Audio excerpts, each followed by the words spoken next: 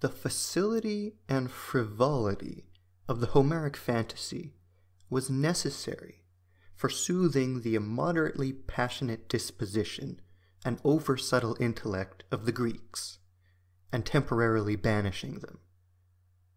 When their intellect speaks, how cruel and bitter life appears.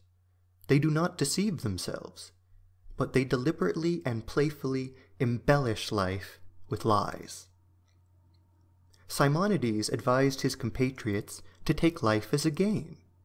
They were only too familiar with its painful seriousness, for the misery of mankind is among the favorite themes for song among the gods.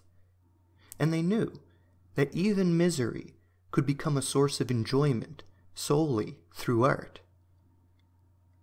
As a punishment for this insight, however, they were so plagued by a delight in telling stories that it was hard for them to desist from lies and deception in the course of everyday life, just as all poetical people take a delight in lying, a delight that is moreover quite innocent. The neighboring nations were no doubt sometimes reduced to despair by it.